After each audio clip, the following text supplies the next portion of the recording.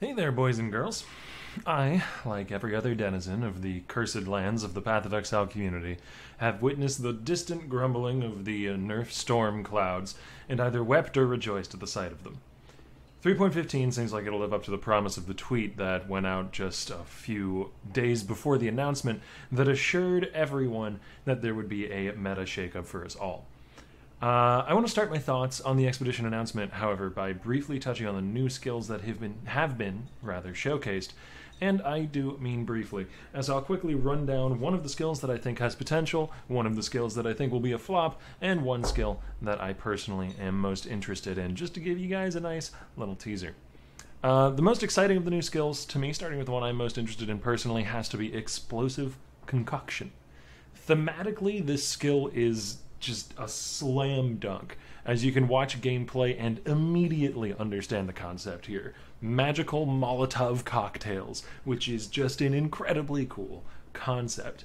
Even the prerequisite of being unarmed is really neat and plays in thematically with the skill, though it's kind of a downside for viability, as denying a weapon is a fairly significant penalty to damage scaling for spells or attacks, really.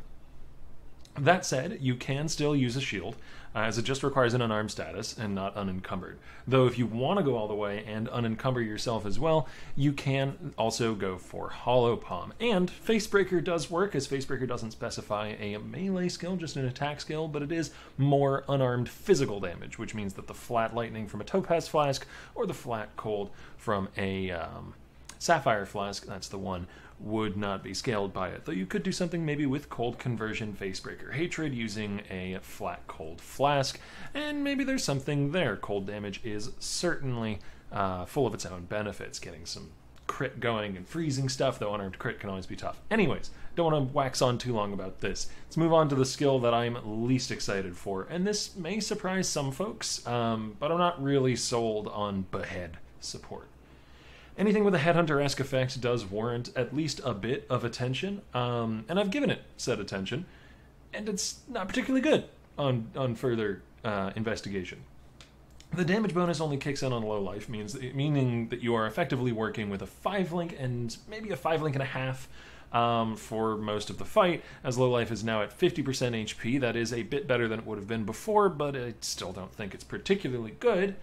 And the unique effect of the support gem works more similarly to an Inspired Learning than it does a Headhunter, stealing only one effect from slaying rare monsters.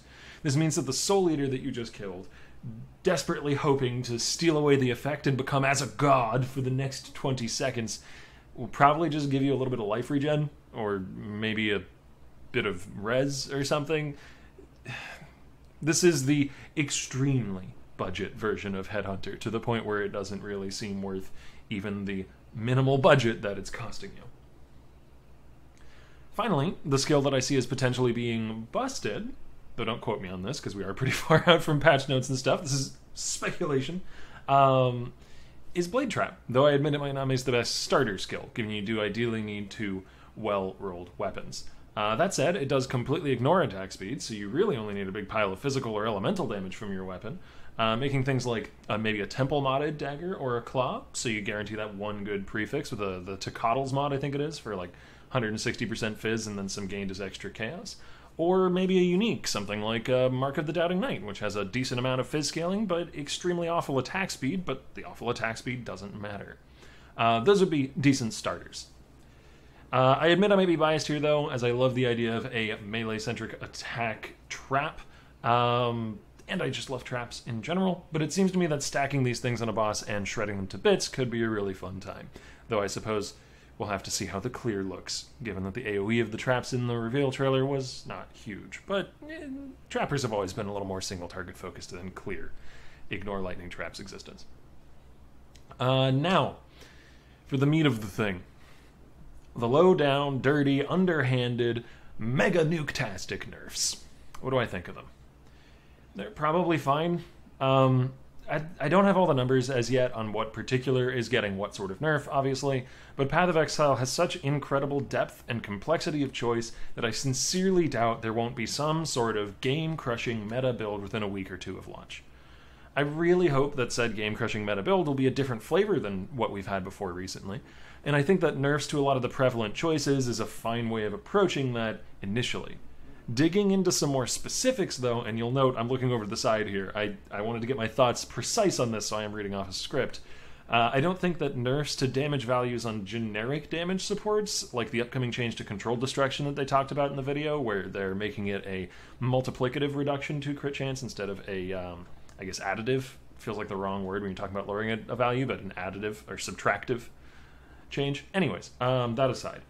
Well, I don't think those changes will be enough on their own to mitigate players simply stacking damage supports still. Each individual source of damage becomes less effective, I think players might merely scrounge for damage more and more greedily, and be even less willing to give up that generic more multi-support in favor of something with a bit more flavor on it. Ideally, this change would also come packaged with some buffs to things like Fork, or Life Leech support, or Life Gain on Hit, or Blind, or any of the dozen other support gems with nothing to offer but utility or skill behavior changes. I think in absence of those kinds of buffs, you're simply going to see a reduction in power across the board, which admittedly might be something GGG is looking for. I believe that's the case. But not really that much of a change-up in terms of what's being played. It's just now the things being played are 20% weaker. It's the same things, but they're 20% weaker. I think that's the pitfall we might be stumbling into here, but again, we'll need to see specifics. The other thing, big thing to touch on is the flask changes incoming, and on these specifically, I am more trepidatious than the gem changes. While I certainly agree with each and every flaw pointed out by Chris during the announcement broadcast, when underlining the reasons for the change, I don't personally agree that the changes being implemented will address them thoroughly enough. And there will be some collateral damage that might be unpleasant for the game in the long run. Things like tying utility options for flasks to specific currencies, for instance, I'm not particularly in favor of. That seems rife for annoyance and potentially for, I don't know, just locking utility behind a currency that you may not even end up getting, particularly in something like a Soul Self-Found run, though to be fair, they don't balance around that. I don't see the reasoning here. I would prefer, I think, to see triggerable flask options be simply a choice you make in an options menu, or maybe as a flask affix if it does need to be tied to something in-game, a prefix or something like that. It is possible that the introduction of another currency is being made specifically to avoid taking up affixes on flasks, as they don't want to create opportunity cost there, where you're deciding, ooh, do I want to have adrenaline in my Quicksilver flask, or do I want it to trigger instantly when X situation happens? But even with that opportunity cost, I do think it would be preferable over having an entirely separate currency system.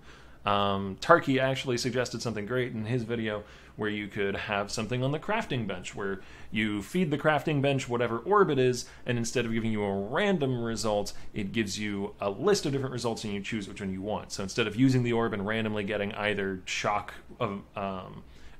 when shocked or trigger when chilled, or trigger when stunned, at random one of those, you would just use the orb on your crafting bench and choose the one that's relevant to your situation.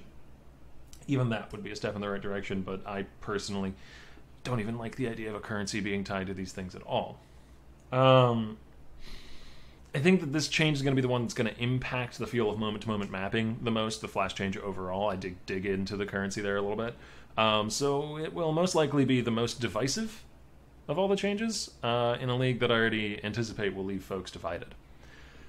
But I did want to keep this video fairly short, so even though there's a lot more to be said, a lot of it will likely be better said when we have more specifics to come through. So I'll bring it to a close for now.